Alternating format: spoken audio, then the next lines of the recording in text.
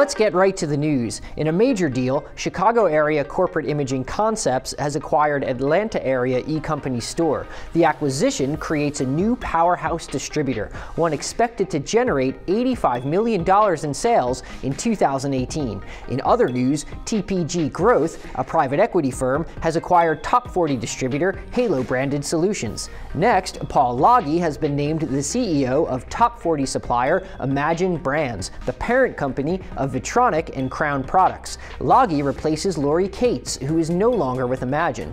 Counselor's 2007 Person of the Year, Lage earned the Marvin Spike Lifetime Achievement Award in 2017. Lage left top 40 supplier Gill Studios to take the position at Imagen.